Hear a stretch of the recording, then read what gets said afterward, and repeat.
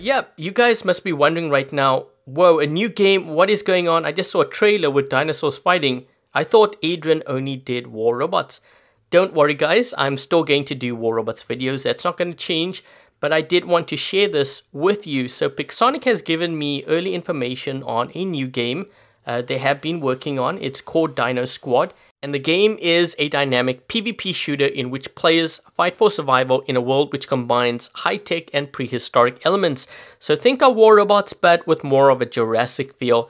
And according to what they have mentioned here, there's going to be fast matches for 2 teams of 6.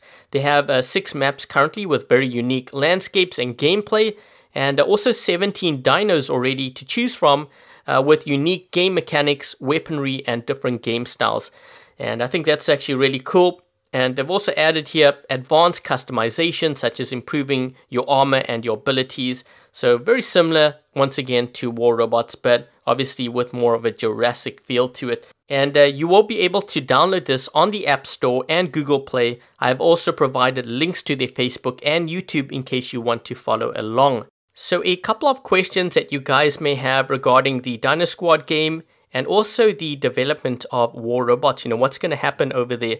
So I believe what they're going to do is they're going to have 2 separate teams. The first team is going to be made up of veterans and new employees.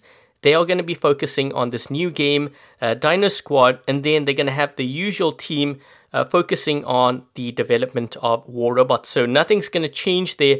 In fact, I know of some crazy changes that are going to be coming to the game. Exciting. The one change, as you saw, was the platform merge. But, I can't talk about the other things, but I am very excited about it. So that's kind of how things are going to be handled. They're both going to be worked on at the same time. Nothing's going to interfere or anything like that. So yeah, in terms of graphics, they're hoping to actually take the graphics to a whole new level than War Robots. They're developing the game for modern devices, but at the same time optimizing it for older ones as well. So how soon will you be able to play this new game? They're planning a closed test later this spring, and then after the test, they will open access to everyone. And I think that pretty much sums up, Dino Squad and what I wanted to share with you guys. I hope you guys enjoyed this video. If you did, make sure to give this video a thumbs up. And if you haven't yet subscribed, consider subscribing. Until the next video, I'll catch you guys later.